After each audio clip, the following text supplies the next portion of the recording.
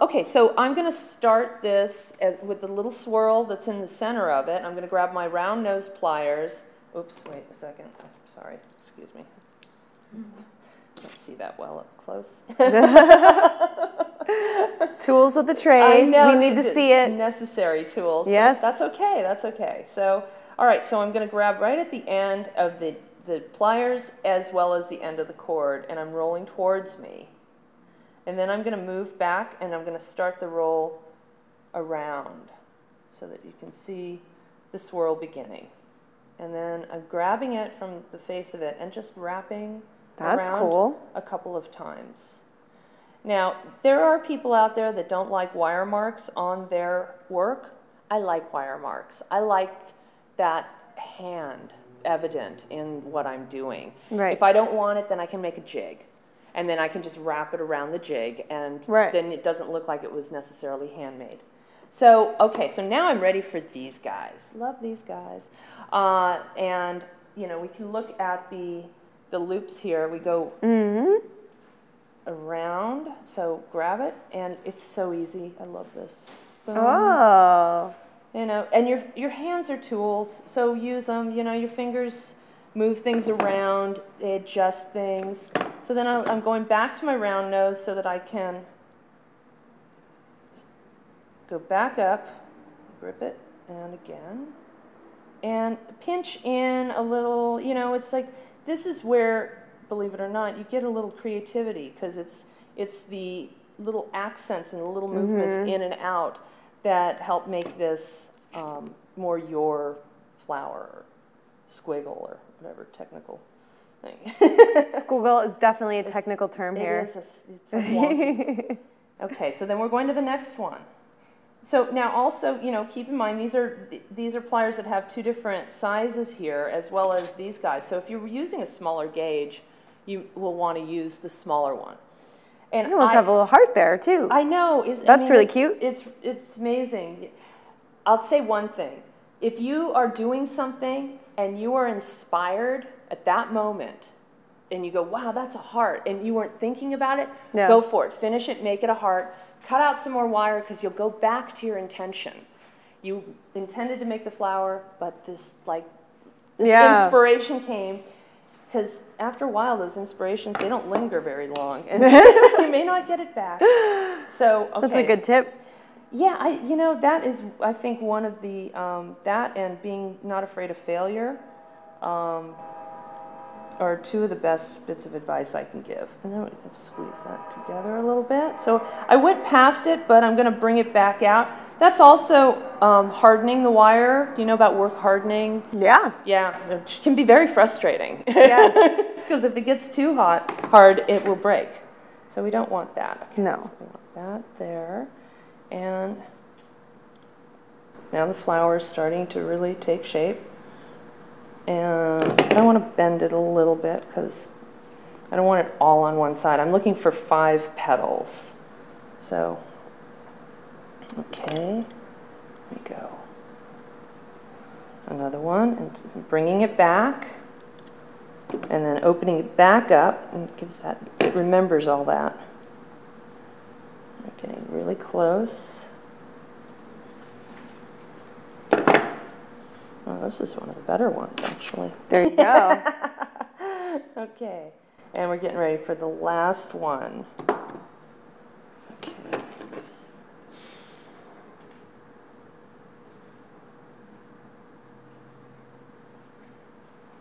Okay, so now this is where this guy's going to connect. So I want to trim it just right over this first piece of wire there, where we started. Oh yeah, so right. I'm going to trim there you go. that aside. And then what I find is, rather than trying to wrap that around the wire, because I've done that, it's not that pretty hard, right? Yeah, it's not that great.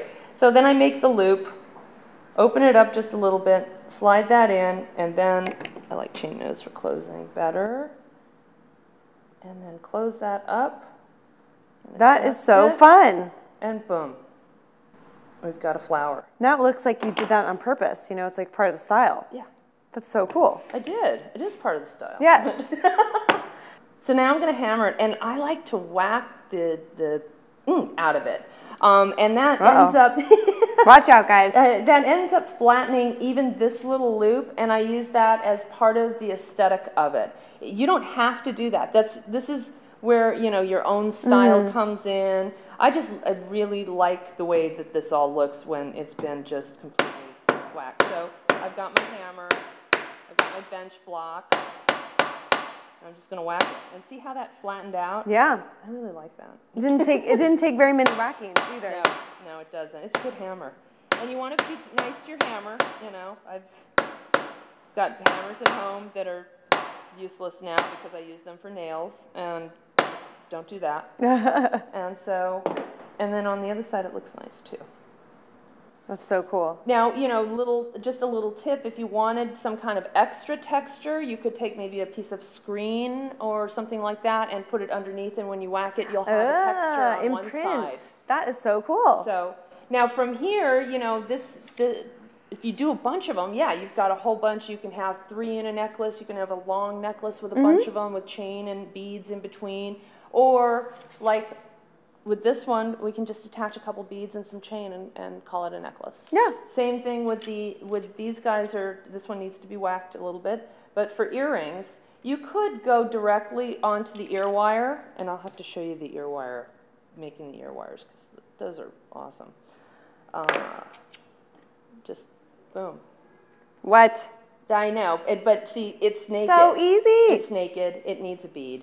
So it does. I do have some beads here. And you made these beads, right? Yes, I did make those beads. Full service crafter here. Can't help myself. I love it. Can't help myself. So let me whack this one, and then we can make a pair of earrings, and then we can make a necklace. Now, are you going to try this? Yes, I want to. Okay. Do you want to whack it? I want to give it a good whack. Here we go. Watch your nails. Oh. How's that? Not bad, not bad. Have a nice, you know... I feel like I'm being too gentle. Yeah.